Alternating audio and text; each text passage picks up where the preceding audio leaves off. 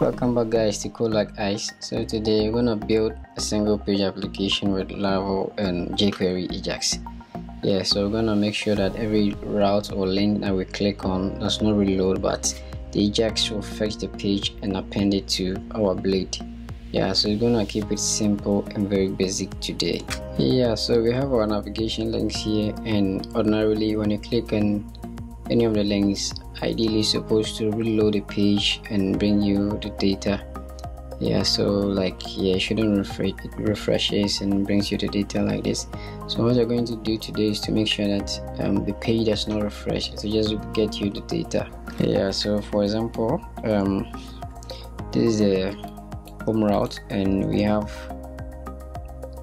which actually extends this app.blade. So our jQuery script will be, JavaScript will be here. Yeah, and this is our home route, and here we have the logo, and this side the default page. So this is the logo, this is the default page. Right now, as you can see, I've given it an ID of render. That means any other page come in will come and replace all this content here. Now let's see, we have, okay, this is a sample.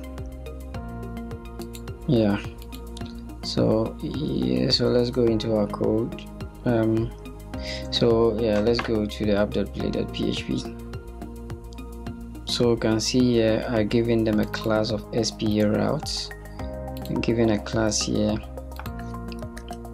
as SPA route. So the same class has been assigned to these routes. Let me just expand the so now I make sure that we assign every route, every necessary route to the anchor tag. Then on click, it will just dynamically fetch the name of the route and fetch the HTML, the blade, and just append. Yeah, now let's go into our code. Now we have okay, so let's create can use let's say link going to be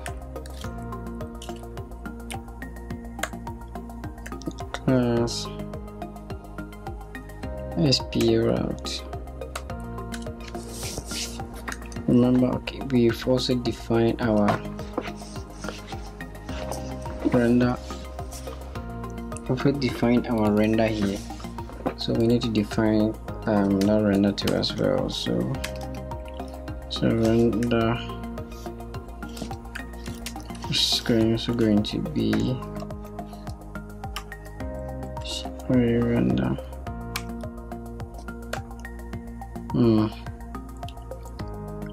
Yeah, so say define our, okay, no need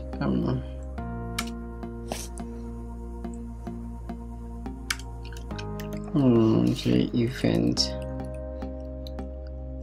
handling. No, say on click. So you have on click,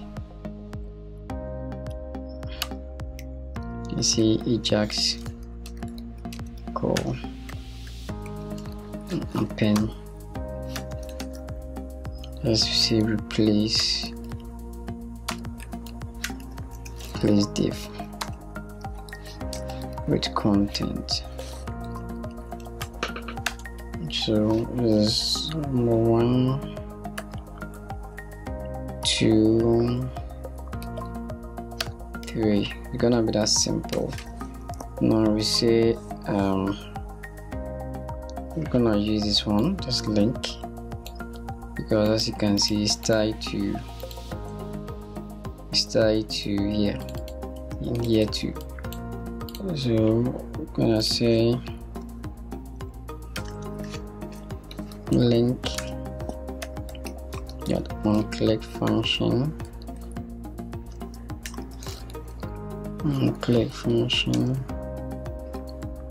CT.prevent default. That means you're gonna stop it from redirecting prevent default.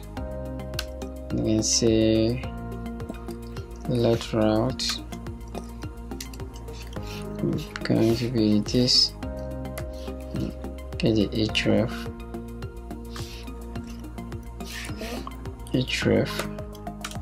Let's do a console.log route. Inspect.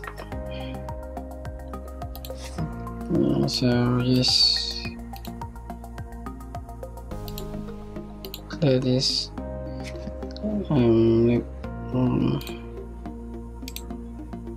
Okay, so I'm able to get all the routes. So what do we do next? So let's come back. Now let's call make our Ajax call. Use a shorthand get. Let's say route function beta the console.log data.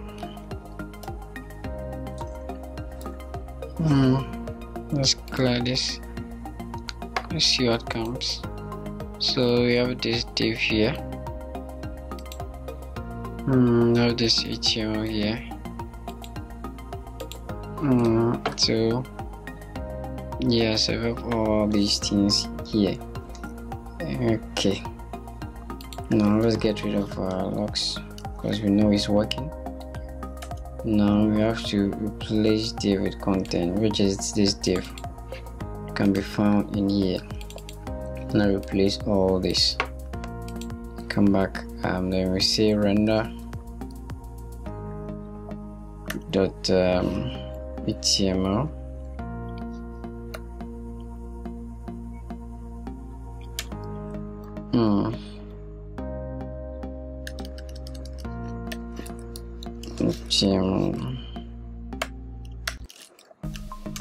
Data. So let's see. Let's change everything. Hello, this is my body, which is on the one of the pages in the home or default. Yeah, so hello, this is my body, the dashboard. So we're gonna make sure that your code, a part of your HTML is in this place, so that when it replaces here, it will just pick all this. Now we have your default. Yeah, so that is it. So let's see scheduler output. Yeah, so you see this route scheduler / schedule. It calls it. So /schedule. Scheduler output. We call this function here. Now we call the other command as usual, then we pass in a variable to it. So when you just say the variable here keeps on changing because we fetching new data as we click. That is guys for today. As we said earlier, we're gonna keep it simple and basic. Yeah, you can extend the Ajax handling of the single page loading to any part of the application you want. If you want to display validation errors too, we had a tutorial on that. So if you like this video, kindly subscribe and share, and see you in the next tutorial.